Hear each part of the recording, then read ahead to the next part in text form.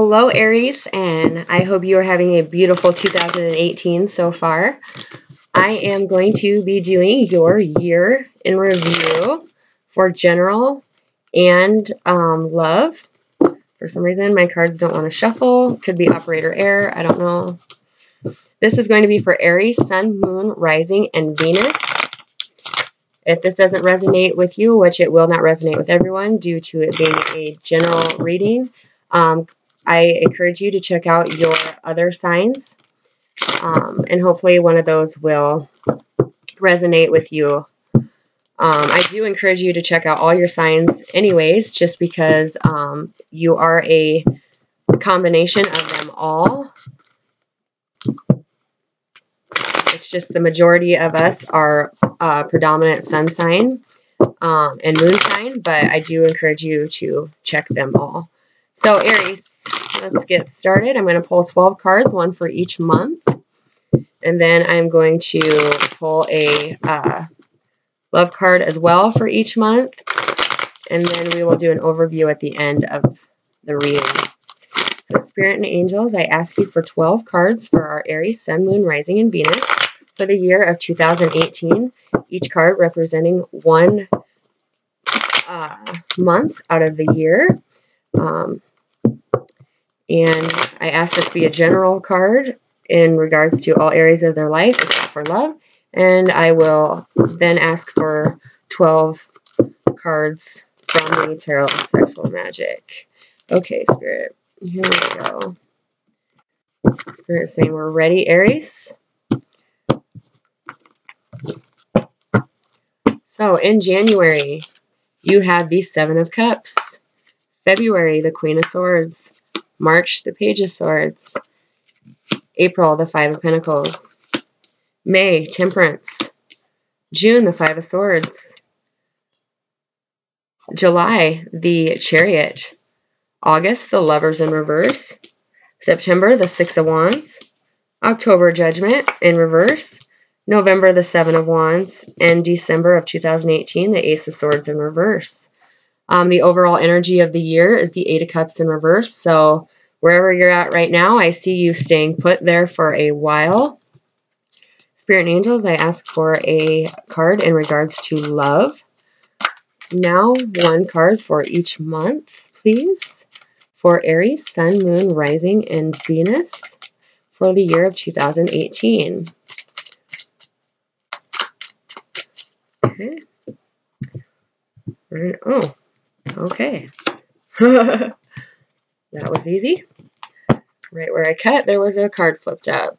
So in January, you have the World. Cycles are coming to an end, starting the year fresh. Let's see if I can turn that a little bit. There we go. In February, you have the Knight of Pentacles in reverse. March is the Two of Cups. April, the Four of Pentacles. May, the Seven of Cups in reverse.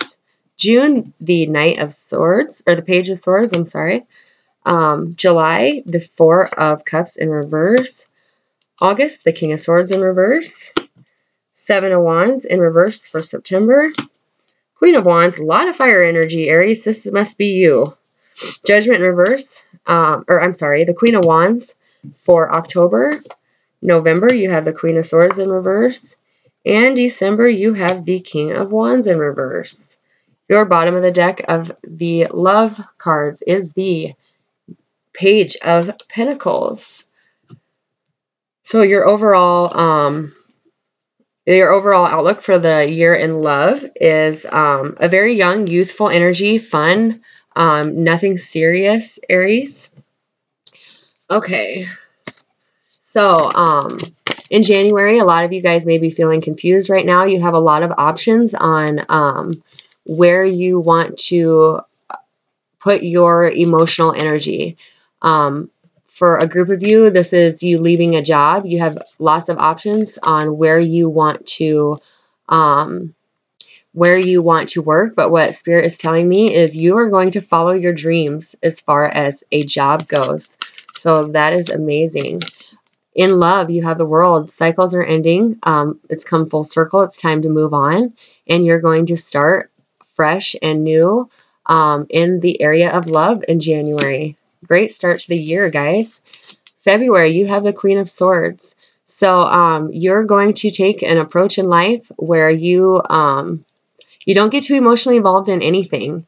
You are just more worried about seeking truth, living your own truth, and just worried about getting people out of your life that no longer serve your greatest good. In love, you have the Knight of Pentacles in reverse. So you're waiting on an earth sign, Aries. And of course, they're moving slow. You kind of have your eye on them. And in March, I see them coming. So in March, you have the Page of Swords. So again, really focusing on only having people in your life that have your best intentions. This has to do with a child. So you could have an air sign child, or you could be having a child in March. But it's a very innocent, very young energy that is surrounding you. And it's going to bring you a lot of happiness living your life this way, getting rid of all the people that just bring bullshit to your life, Aries. You've had enough. The last 2-3 years, you have dealt with so much with it being in your work, your home, your environment, just in general, and you're ready to get rid of that. In love, you have the Two of Cups. So that earth sign is coming in March. You're emotionally happy. It's nothing too serious, but it's something that is going to fulfill you emotionally in the area of love. In April, you have the Five of Pentacles. Unfortunately, you could be experiencing some financial troubles in April. Good old tax season, you know. But yeah, you're going to experience a little bit of hardship when it comes to money. So it might be a good idea to maybe save a little now. In love, you're stable. You are happy. You guys are now committed to each other. And it's with that pentacle again. So it's well-grounded. It's stable. And you are willing to emotionally invest in this person now. In May, you have Temperance. So you're finding balance again in your life, in all areas of your life. You are healing emotionally, financially, in every aspect of the word healing and finding balance. You are finding it. So a beautiful, beautiful energy in May for your whole life. I see you are going to be moving. Aries, for a group of you, you are going to be moving, and this move is going to change your life. It is going to bring you so much happiness and contentment. In love, you have the Seven of Cups. So, sorry, that was in reverse. The Seven of Cups in reverse. So, all outside influences, all options, they're all out the window. You guys aren't even paying attention. It's just all about you guys, and that's how it should be. The two of you are just enjoying each other. With spring here, it is going to bring you a whole new outlook in your love life. It's going to give you a renewed hope because you guys have been burnt in the past and have gone through some really shitty relationships. And you deserve this. You deserve this happiness. And it's here to stay for, from what I can tell, for a while. In June, you have the Five of Swords. So for a group of you, I'm seeing a group of you are going to be walking away from a situation that is really bringing you down in as far as work and friends. So if you work with a group of friends, there's something that's going to happen within your job that's going to piss you off enough that you're just going to cut them out of your life for a while. You don't need their drama. You don't need their backstabbing. It's kind of like that saying, with friends like you, who needs enemies? That's how you're feeling in June. In your love, you have the Page of Swords. So still just the two of you enjoying life, kind of experiencing, how do I want to say this? You are exploring each other's wilder side is a family-friendly way of putting that. And you guys are just enjoying each other.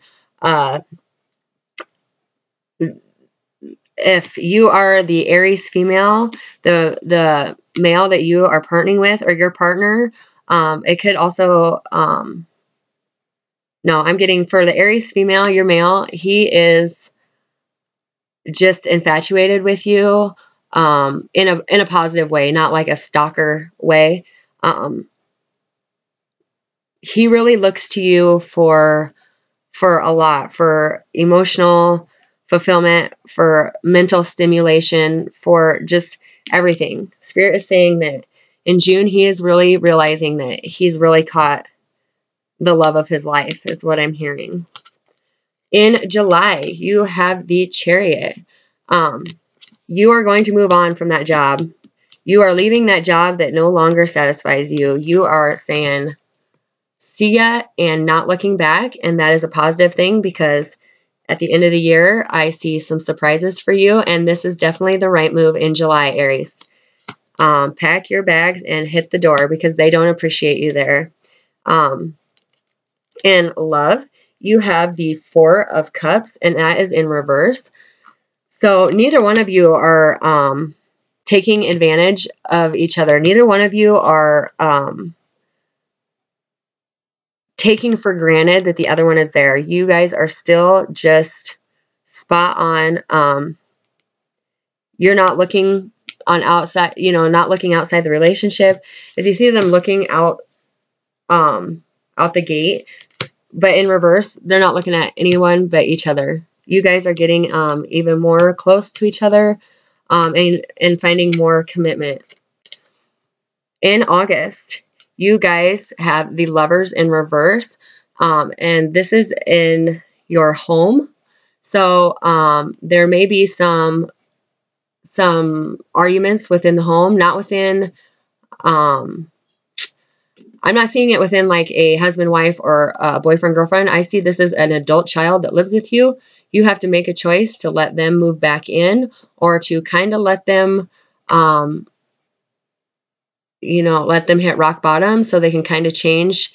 They're kind of messing up, and they're wanting to move back home, and you're worried it's going to affect the children you still have in your home, as well as your relationship with your spouse, partner, whatever. And you are not making a choice in August. Spirit is saying that sometimes tough love is the best love, and it may be the best for them to make them get a job and kind of fend for themselves, instead of enabling them and letting them move back home. By no means am I telling you what to do with your children, but that is what Spirit is telling me for this group of you that will experience that in August. In your love life, you have the King of Swords in reverse. So there is somebody on the outside trying to infiltrate the relationship. But I see this in reverse. I see this as the married couple or the committed couple. And this is an outside lurker. That's how I see it in reverse. If it was in the upright, I would see this as the spouse and this is the affair. But I do not see that. There is somebody that is interested in either you or your partner. They are going to try to cause problems, but I see the both of you shutting out whoever it is that's knocking at that door. So awesome. In September, you are victorious in work, in your home. This is stemming from in July, your move. You moved to a new house. You got a new job. You're feeling victorious. You're feeling amazing. It's like life can't get much better than this. I see you starting your own company on the side. This is something where you're going to offer like products to somebody. So you found a different job from up here, but on the side, like on the evenings or whatever, on the internet, I see you starting up your own company. And within the end of the year, this company is going to grow so big, it's going to become your full-time job. In love, I have the Seven of Wands. So you are still, your love life is going great this year. I honestly do not see anything bad in your love life. With the Seven of Wands, I don't see it as like your traditional tarot card meaning. With the Seven of Wands, I see exploring new places, exploring new things with this love, taking it to new heights, knowing that this is what you want, defending this connection above and beyond all else. And very, very, very sexual, very passionate. Yeah. Yeah, Aries. You found a good one. In October, you have the Judgment, and it is in reverse. So there'll be a big decision that you have to make in October. And I see it as far as with your new company. There's going to be some big decisions that need to be made. So Spirit is just saying to take time and take the time to really think these choices through, because they will affect the way the company, the way it is successful or not. I do see you making the right decision. I see you holding off and really thinking about it, and it's just going to kind of work itself out. And you are going to make the right choice. Just don't rush into any big decisions. This could be with partnering up with somebody. It could be with selling off a part of it. You know, don't rush into anything like that. It's going to work itself out. In your love life, you have the Queen of Wands. Still hot, passionate.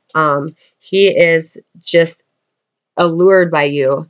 You just draw him in. The female in this relationship is very sexually attractive, and she's comfortable. She's comfortable in her own skin, and he loves that. In November, you have the Seven of Wands in reverse. So you're kind of letting your guard down as far as your hopes and dreams.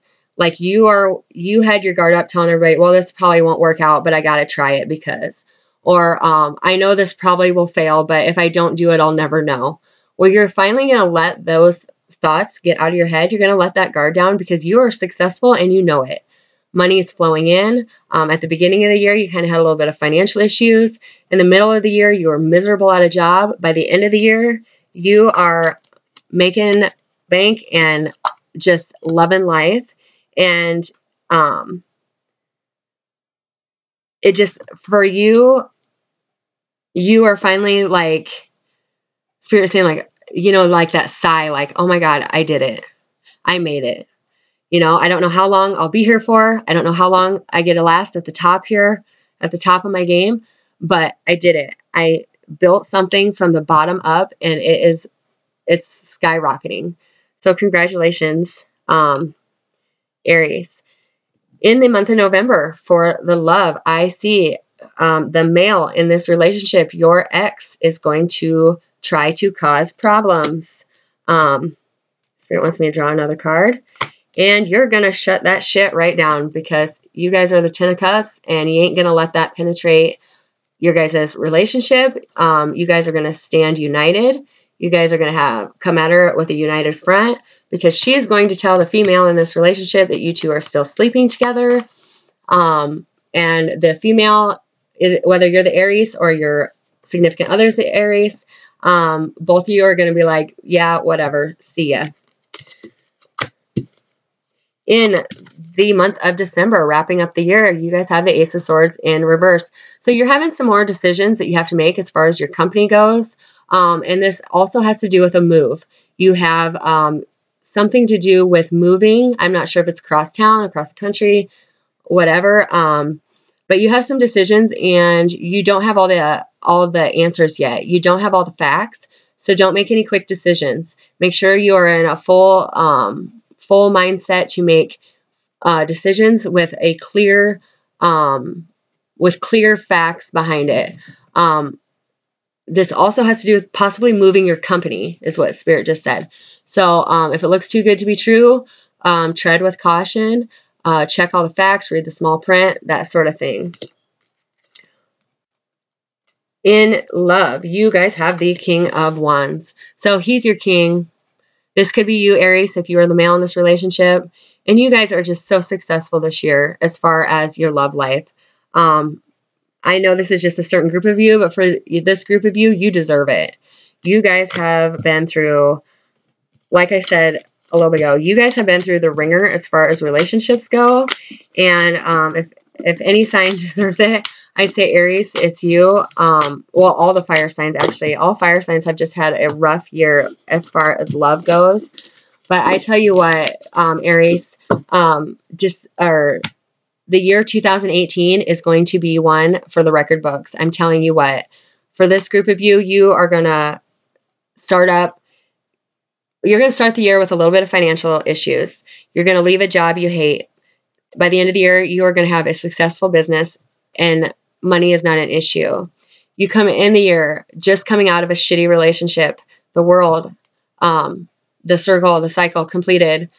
You meet earth sign February. By March, you guys are in a committed relationship. By the middle of the year, you guys are moving into it with each other. By the end of the year, you are just a united front and simply amazing. So Aries, congratulations. I am so very happy for you. Yeah, Spirit is saying just enjoy the journey. Enjoy the journey. We get so worried about tomorrow that we forget to live in the moment today. So just remember to take in everything as it's happening and let tomorrow happen tomorrow. Because you guys have a beautiful, beautiful path in front of you this year and blessings galore. I'm not saying you're not going to have your issues. I'm not saying you're not going to have the bumps in the road, but I'm saying you are going to ease through them with grace, dignity, and beauty. So congratulations, Aries. I hope you have an amazing 2018. Thank you for all your support that you guys have showed me up to this far. I'm so honored to be able to read for you, to give you your divine messages as you're intended to hear them, and help share your journey along the way as well. So thank you again for making 2017 great for me, and I hope 2018 we can enjoy the year together. So God bless you all. I send you love and light here from Indigo, and I will see you next time.